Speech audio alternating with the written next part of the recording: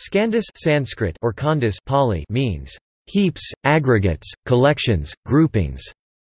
In Buddhism, it refers to the five aggregates concept that asserts five factors constitute and explain a sentient being's mental and physical existence. The five aggregates or heaps are form or matter or body, rupa, sensations or feelings received from form, vedana, perceptions, samshna, mental activity or formations, sankhara, and consciousness, vijnana. The skandhas concept is in contradistinction to the idea of a unified being or individual, and complements the anatta doctrine of Buddhism, which asserts that all things and beings are without self. The anatta and five aggregates doctrines are part of the liberating knowledge in Buddhism, wherein one realizes that the being is merely made up of a temporary grouping of five aggregates, each of which are not I, and not myself, and each of the skandha is empty, without substance. In the Theravada tradition, suffering arises when one identifies with or clings to the aggregates. This suffering is extinguished by relinquishing attachments to aggregates. The Mahayana-tradition asserts that the nature of all aggregates is intrinsically empty of independent existence.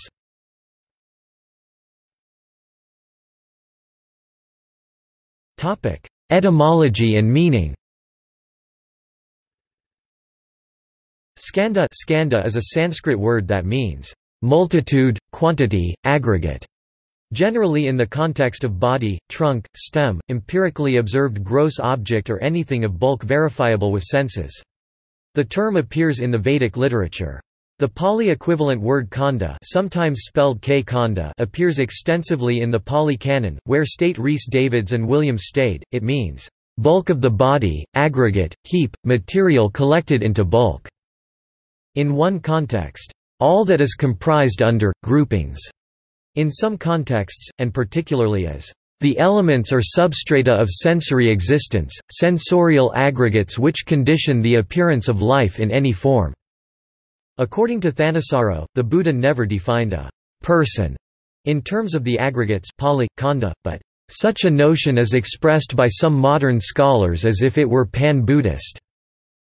He adds that almost any Buddhist meditation teacher explains it that way, as even Buddhist commentaries from about 1st century CE onwards have done. In Thanissaro's view, this is incorrect, and he suggests that skandha should be viewed as functions or aspects of a sentient being. According to Dalai Lama, skandha means heap, group, collection or aggregate. Adrian Snodgrass asserts that the term literally means heap, and the concept refers to the teaching accepted by all Buddhist schools that the personality is an aggregate of five constituent parts. Paul Williams et al. Translate skandha as heap, aggregate, stating it refers to the explanation of the psychophysical makeup of any being. Damien Keown and Charles Prebish state skandha as fung po in Tibetan, and the terms mean collections or aggregates or bundles.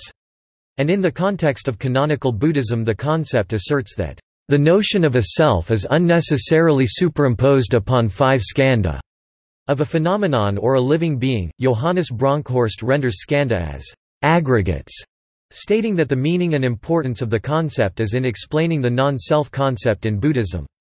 The Buddhist texts assert the five aggregates are what there is to a person and personality, and in each skandha, body, sensations, perceptions, mental formations and consciousness, there is emptiness and no substance.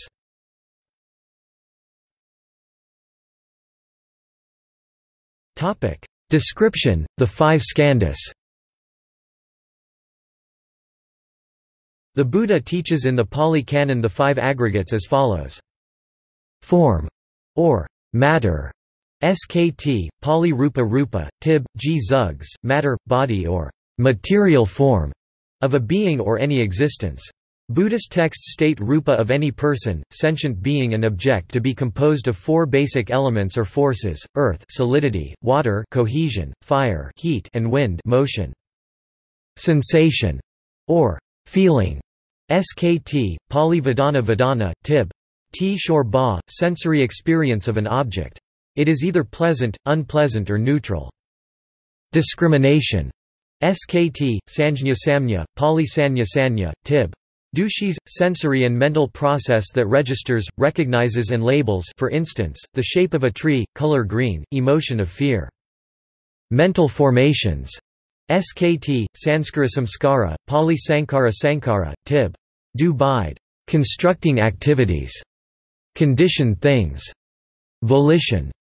Karmic activities. All types of mental imprints and conditioning triggered by an object. Includes any process that makes a person initiate action or act. Consciousness. Skt, Vijñāna Vijñāna, Pali Vijñāna Vijñāna, Tib. Rnam par shis pa. Discrimination. Or discernment. Awareness of an object and discrimination of its components and aspects, and is of 6 types, states Peter Harvey. The Buddhist literature discusses this skandha as in the Nikayas, agamas, cognizance, that which discerns. In the Abhidhamma, a series of rapidly changing interconnected discrete acts of cognizance. In some Mahayana sources, the base that supports all experience, the initial part of the Buddhist practice is purification of each of the above 5 aggregates through meditation, study, ritual and living by virtues, particularly abstaining from mental intoxicants. Ultimately, the practice shifts to considering these as naive, then transcending them to reach the state of realization that there is neither person nor self within, or in any other being, states Harvey, where everyone and everything is without self or substantiality and is a cluster of changing physical and mental processes. David Kalupahana clarifies that the individual is considered unreal but the skandha are considered real in some early Buddhist texts, but the skandha too are considered unreal and non-substantial in numerous other Buddhist Nikaya and Agama texts.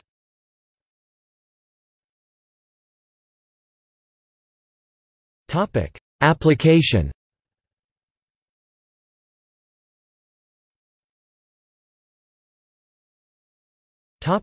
Understanding Four Noble Truths. Bhikkhu Bodhi 2000 b. p. 840 states that the aggregates are linked to dukkha suffering in the Buddha's Four Noble Truths teaching in the following way. Understanding suffering, the 5 aggregates are the ultimate referent in the Buddha's elaboration on dukkha in his First Noble Truth. Since all 4 truths revolve around suffering, understanding the aggregates is essential for understanding the Four Noble Truths as a whole. Clinging causes future suffering, the 5 aggregates are the substrata for clinging and thus contribute to the causal origination of future suffering.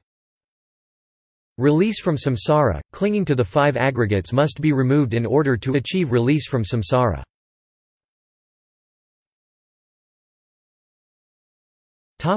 Understanding dukkha. In the Dhammacakkappavattana Sutta the Buddha provides the classic elaboration on the first of his 4 Noble Truths, the truth of suffering, dukkha-sakka. The 4th category of dukkha consisting of 5 bundles of grasping fuel, states Harvey, are the 5 aggregates that form a person. Each aggregate is an object of grasping, clinging, at the root of self-identification as I, me, myself. All 5 are phenomenon that formulate a sense of personality, and they trigger suffering, pain or unsatisfactoriness. Everything that makes a person is a factor of dukkha, and these in Buddhist thought are not a source of pleasure but of sorrow. Nirvana requires transcendence from all 5 skandhas and the sense objects. Each of the 5 skandhas trigger clinging asserts Satipatthana Sutta, and the delusion of identifying I, mine, myself through that skandha. This clinging creates karmic imprints that lead to rebirth and more dukkha. This ceases when this clinging ceases, no more karma is being produced, and rebirth ends.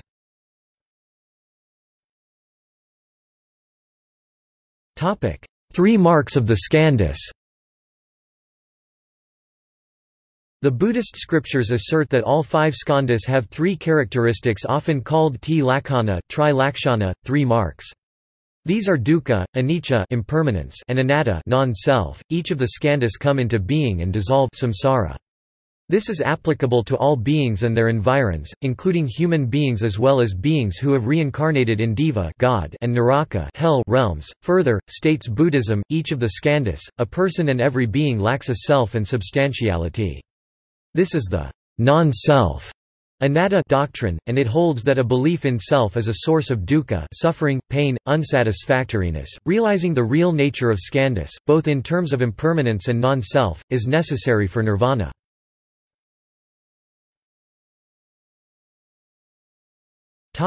no essence. The Buddha taught that aggregates are appearances which don't have an essence either separately or together. All that is perceived as an aggregate or a whole has no real existence. The explicit denial of substantiality or essence in any of the five skandha appears in the early Buddhist texts. All form is comparable to foam, all feelings to bubbles, all sensations are mirage-like, dispositions are like the plantain trunk, consciousness is but an illusion. So did the Buddha illustrate the nature of the aggregates. The Skandha doctrine, state Mark Sederi et al., is a form of anti-realism about everyday reality including persons, and presents an alternative to substantialist views of the self. It is a Buddhist reductionism of everything perceived, each person and personality as an aggregate, heap of composite entities without essence. This no-essence view has been a source of sustained questions, major disagreements and commentaries since ancient times, by non-Buddhist Indian religions, as well as within Buddhist traditions.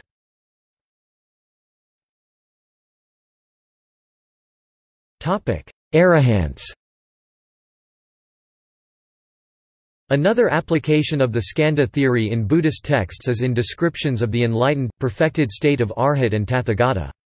The perfect state of enlightenment is one without any personality, no I am conceit, no physical identification, no intellectual identification, no identification in direct or indirect terms related to any of the five skandhas, translates Peter Harvey, because a Tathagata has abandoned the personality factors. The physical, the personality factors skandhas, and any sense of self or ira burden which the enlightened individual has dropped, thus becoming a man of nothing, not clinging to anything internal or external. No one can find him because he has no I, self or identity, while his sattva expands to infinity. He is beyond the reach of the unenlightened human beings, as well as the army of the Mara, demon of death in Buddhism.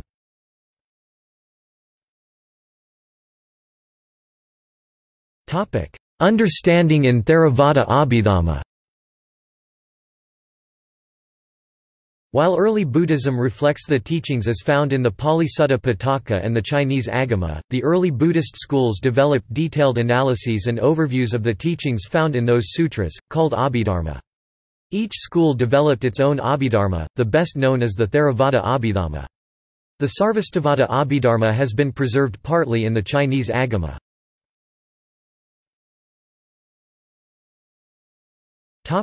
Six sense bases. The Theravada tradition teaches the six sense bases theory, understood as six pairs of internal and external sense bases that accommodate all the factors of existence. It is the all, and apart from which nothing at all exists, states Bhikkhu Bodhi. These six sense bases in the Theravada exegesis are an alternative to the five skandhas, but they are corollaries of the Skandha doctrine and not an innovation. In this teaching, found in texts such as Salayatana Samyutta, the coming together of an object and a sense organ results in the arising of the corresponding consciousness. The suttas themselves don't describe this alternative. It is in the Abhidhamma, striving to a single all-inclusive system, that the five aggregates and the six sense bases are explicitly connected. The Maha Punama Sutta, also called the Great Full Moon Night Discourse, describes the impermanence of the aggregates to assert that there is no self, and the right discernment is, "This is not mine, this is not myself, this is not what I am." This theme is retained in the Theravadan six sense bases exegesis, states Bhikkhu Bodhi, which sum up the conditioned existence as the all of the sense bases, and that the six bases are empty of a self and of what belongs to the self.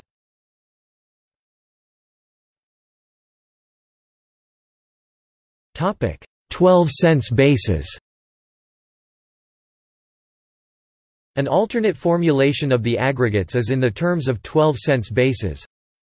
The first five external sense bases, visible form, sound, smell, taste and touch, are part of the form aggregate. The mental sense object, i.e. mental objects, overlap the first four aggregates: form, feeling, perception and formation. The first five internal sense bases, eye, ear, nose, tongue and body, are also part of the form aggregate. The mental sense organ, mind, is comparable to the aggregate of consciousness. Bodhi states the six sense bases as a vertical view of human experiences, while the aggregates as a horizontal, temporal view. The Theravada Buddhist meditation practice on sense bases is aimed at both removing distorted cognitions such as those influenced by cravings, conceits and opinions, as well as uprooting all conceivings in all its guises.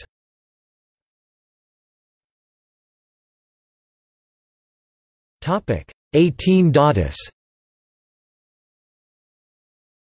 The 18 Dhātus, 6 external bases, 6 internal bases, and 6 consciousnesses, function through the 5 aggregates. These dhātus can be arranged into 6 triads, each triad composed of a sense object, a sense organ, and sense consciousness. In regards to the aggregates, the first 5 sense organs eye, ear, nose, tongue, body are derivates of form. The 6th sense organ mind is part of consciousness. The first 5 sense objects visible forms, sound, smell, taste, touch are also derivatives of form. The 6th sense object, mental object includes form, feeling, perception and mental formations. The 6 sense consciousnesses are the basis for consciousness.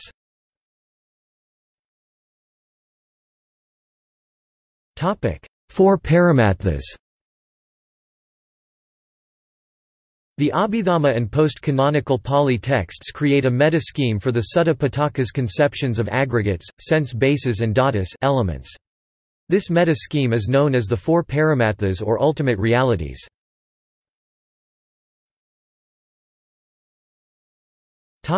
Ultimate realities. There are 4 paramatthas, 3 conditioned, 1 unconditioned. Material phenomena rupa, form. Mind or consciousness citta. Mental factors cetasikas, the nama factors sensation, perception and formation. Nibbana. Mapping of the paramatthas. The mapping between the aggregates, the 12 sense bases, and the ultimate realities is represented in this chart. 12 Nidanas. The 12 Nidanas describe 12 phenomenal links by which suffering is perpetuated between and within lives.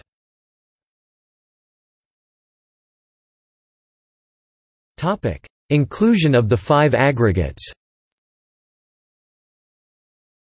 Embedded within this model, 4 of the 5 aggregates are explicitly mentioned in the following sequence. Mental formations sankhara samskara, conditioned consciousness vijñāna vijñāna, which conditions name and form nama rupa, which conditions the precursors salayatana, phassa sparsa to sensations vedana, which in turn condition craving tanatursna and clinging upadana, which ultimately lead to the entire mass of suffering Kevalasa Dukkhakhanda. The interplay between the 5 aggregate model of immediate causation and the 12 Nidana model of requisite conditioning is evident, for instance underlining the seminal role that mental formations have in both the origination and cessation of suffering.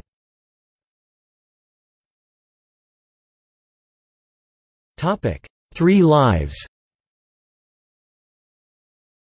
According to Hans Wolfgang Schumann, the Nidanas are a later synthesis of Buddhist teachings meant to make them more comprehensible. Comparison with the 5 skandhas shows that the chain contains logical inconsistencies, which can be explained when the chain is considered to be a later elaboration. This way it is explainable that nama-rupa in consciousness in the 9-fold are the beginning or start, while in the 12-fold chain they are preceded by ignorance and formations. Those can only exist when nama-rupa in consciousness are present. Schumann also proposes that the 12-fold is extended over 3 existences, and illustrates the succession of rebirths. While Buddhaghosa in Vasubandhu maintains a 2-8-2 schema, Schumann maintains a 3-6-3 scheme, putting the 5 skandhas alongside the 12 nidanas.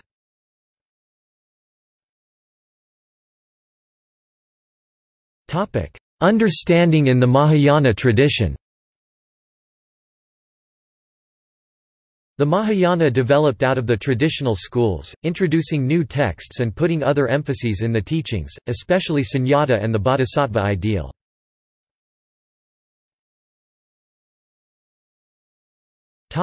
India.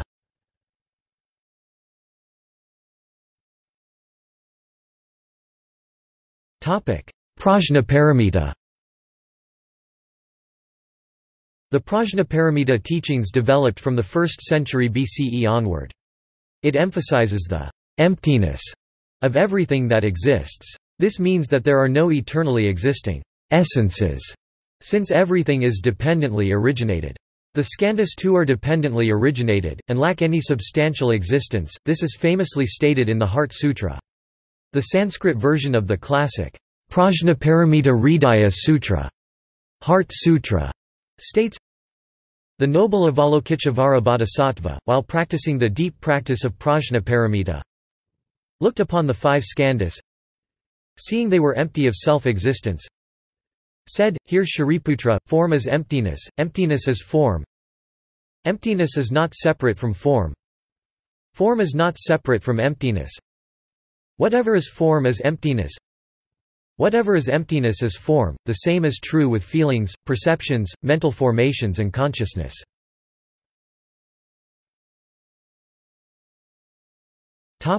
Madhyamaka. The Madhyamaka school elaborates on the notion of the middle way. Its basic text is the Mulamadhyamakakarika, written by Nagarjuna, who refuted the Sarvastivada conception of reality, which reifies dhammas. The simultaneous non-reification of the self and reification of the skandhas has been viewed by some Buddhist thinkers as highly problematic.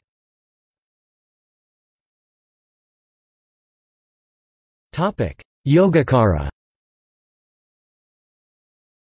The Yogacara school further analyzed the workings of the mind, elaborated on the concept of nama-rupa and the 5 skandhas, and developed the notion of the 8 consciousnesses.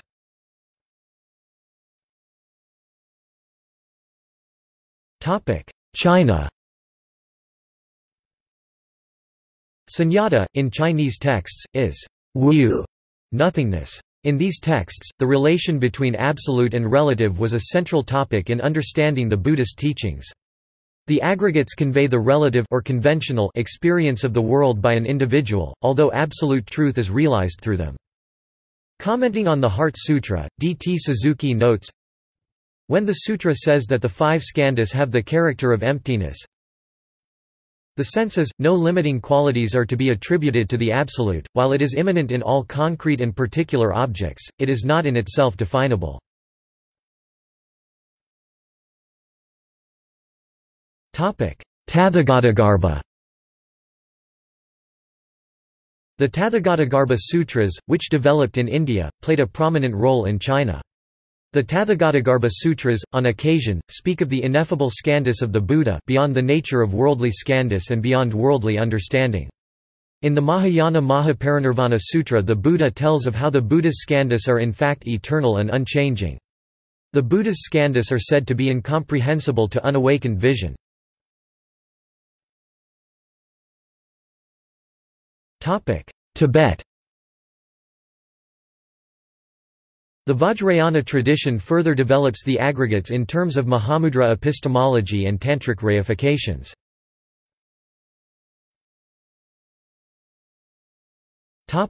Insubstantiality.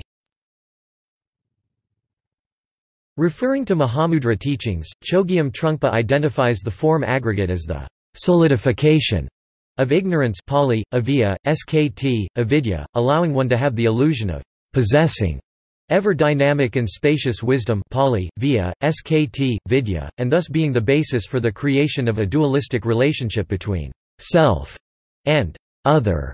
According to Trungpa Rinpoche, the 5 skandhas are a set of Buddhist concepts which describe experience as a 5-step process, and that the whole development of the 5 skandhas less than pre greater than /pre greater than ... is an attempt on our part to shield ourselves from the truth of our insubstantiality, while the practice of meditation is to see the transparency of this shield.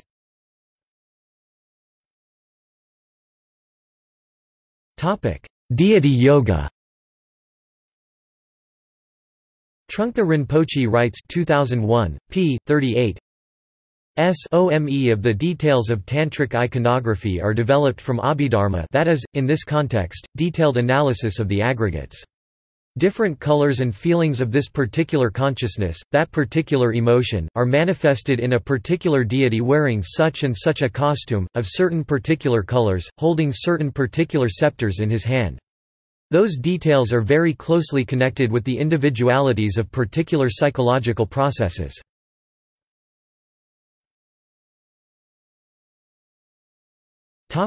Relation to other Indian religions. The use of the skandhas concept to explain the self is unique to Buddhism among major Indian religions. It contrasts with the premise of Hinduism and Jainism that a living being has an eternal soul or metaphysical self. Miri Albahari objects to the usual understanding of the skandhas as denoting the absence of any self. Albahari has argued that the khandhas do not necessarily constitute the entirety of the human experience, and that the Hindu concept of Atman, eternal soul, is not explicitly negated by Pali Canon. According to Albani, anatta is best understood as a practical strategy rather than as a metaphysical doctrine. To Albahari, nibbana is an ever-present part of human nature, which is gradually uncovered by the cessation of ignorance.